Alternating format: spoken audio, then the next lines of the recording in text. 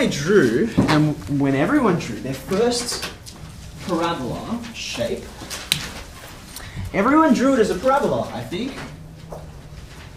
And you say, look, that's what a projectile does. And I've thrown objects through the air for my entire life. It makes a parabola, right? Except in mathematics, you have to be careful. Or rather, mathematics allows you to be careful because it looks like a parabola. But who says it actually is? Now, we've seen lots of clues that it should be, but in mathematics, we're not, satisfied with clues. We want a proof. We want to be able to conclusively say, yeah, absolutely. It doesn't just look like one, it absolutely is. So here's what I'm going to do. Given some kind of initial condition, right? Now, by the way, I'm just going to distinguish. Usually we'd say like some velocity, lowercase v, and some angle that I'm flying through the air, theta. But these are my initial conditions, okay? So just to make this nice and neat, rather than calling it like V naught or that kind of thing, I'm going to call it capital V for my angle of projection, sorry, my initial velocity where I start, and alpha, because, first letter, as my angle of projection where I begin. Okay? Now, after all your integration, when you start from acceleration, you climb up through velocity and to displacement, you're going to get these familiar equations over here, right? So I'm going to go Vt cos alpha, this is my initial condition, right?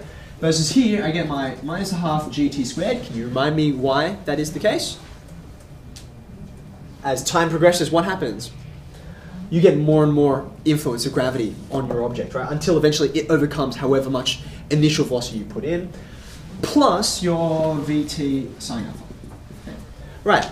Now, do you remember, we drew this graph, like that graph, okay? And we said, for normal displacement equations and graphs, we would say, well, look, you want to think about time, and you want to compare that to displacement. But we said, look, we're in projectile motion land now, right? We've got 2 dimensions of motions to think about. So this is not going to cut it anymore. I need to be able to use my vertical axis for vertical motion. So we said, that's not going to be stable. We said, this had better go back to being y, and this had better be x, okay? Which is kind of nice, that's the way we think of x. But then the problem was, well, what do we do with time? I can't draw another time axis, so people in next one, we looked at this very briefly. What did we say time was going to do? What role did it play in this arrangement? It's the parameter, right? It's this third other variable that's hiding behind the other 2 variables and defines what they are. Now, when you think back to when you were doing like parabolas and even the unit circle and that kind of thing. A natural thing to do when you've got a parameter is to try and eliminate it, right? Rather than having 2 parametric equations, wouldn't it be nicer if I just had a single equation which related what these 2 variables are? So when you want to do such a thing, when you want to eliminate a parameter and you've got 2 equations, what do you do? What do you do?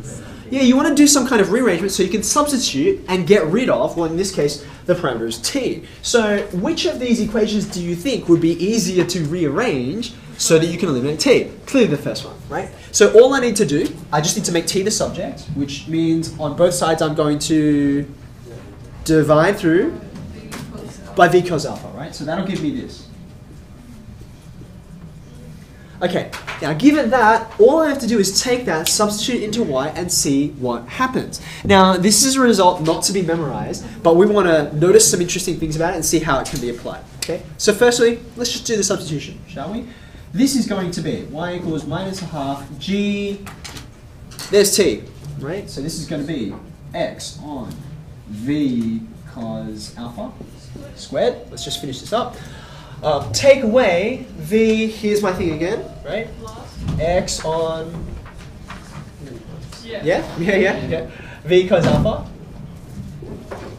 And then I've got a sine alpha that was already hanging there from the initial equation, right? Now, all I want to do, I don't want to do too much manipulation with this. I just want to tidy up a tiny little bit. Firstly, I notice G, V, and alpha, right? Number 1, the V's cancel there. Number 2, G and V and cos alpha, which are left behind, they're all constants, right? So I'm going to tidy this up just a tiny little bit. Here you can see I'm going to get minus, I'm just going to put the G on the top, actually, on 2 V squared cos squared alpha. Do you agree? That's my coefficient. Yeah. And then what's actually varying is x squared. Do you agree with that? Over here, being that my V's cancelled, what do I get left with as the coefficient? The coefficient, the constant is just tan alpha, right? That's the thing that's actually just whatever your given alpha is, I'll get a value for that, times x. So you look at this. This is a quadratic in x, right? And so, yeah, it doesn't just look like a parabola. It actually is. Once you sift out, you evaluate, you get some numbers out, okay? Now, that's the first thing I want to point out. Yeah, it doesn't just look like a parabola. It is. Finally, the nice thing about this is, if I know what this equation is, then come on, we're in calculus land, right? The natural thing to do with an expression like this is to differentiate them. Now, why would it be useful to differentiate it? Firstly, what is the derivative? 2 comes out the front and cancels.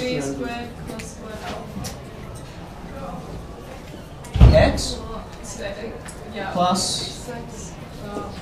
I'm differentiating, not integrating. Okay, now just to finish, right?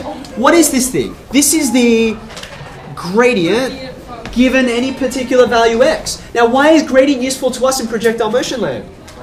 It's because it gives us any angle you want. Any angle you want. This m, this gradient, is tan theta, not tan alpha. Alpha is an initial condition. Caught me mid-flurry. Tan theta, whatever angle you like. You know, draw some particular moments in time, like this one, or that one, or the initial condition, right? You want to find your angle of inclination at any particular time? Just use the gradient. Okay. Because what this tells you is the equation of the projectile's path through the air, right? Without respect to time. I don't care what time you are. We call this the equation of path, right? What is the thing actually doing through the air?